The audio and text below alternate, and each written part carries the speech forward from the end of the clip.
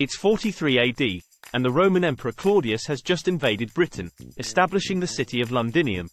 Fast forward a few centuries, and London has become one of the most significant cities in the world.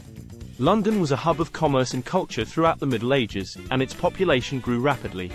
But London truly began to shine around the 16th century. Under Queen Elizabeth I, London became the center of the world's largest and most powerful empire.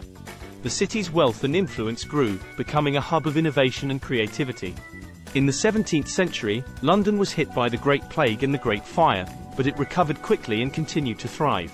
London had become the world's largest city and continued to grow throughout the Industrial Revolution around the 18th century.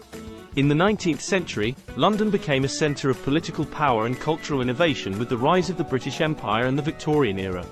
The city's population continued growing, becoming a hub of art, literature, and science. In the 20th century, London faced new challenges, from getting destroyed due to 2 world wars to the rise of new technologies and industries. But it continued to adapt and grow, becoming a center of finance, culture, and politics. Today, London is a vibrant and diverse city with a great history and an amazing future.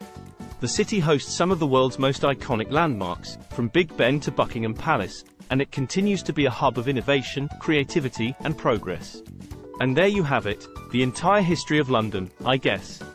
Thanks for watching, and subscribe for more videos like this.